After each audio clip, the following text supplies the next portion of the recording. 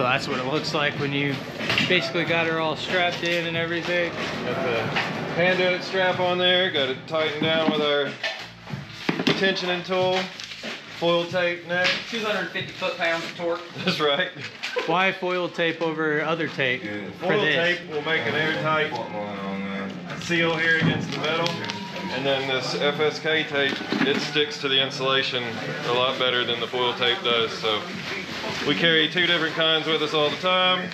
That's for insulation and other things like that you just want to tape together. This is for sealing up to metal.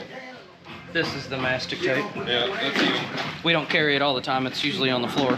It's usually on the floor where it belongs. Yeah, you can use this too. This is a little bit more expensive. This is for sealing duct. It's a lot more expensive actually. I can't afford any. I have to have my boss buy it. This for sealing up duct, anything.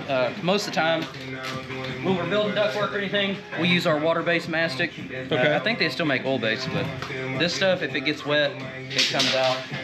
It can eventually, so we like to use this. Sticky back. It's really hard to get off. It's like the Gorilla Tape of heating and air. But better. Okay. That was a good way to put it. Only the best stuff with ATC.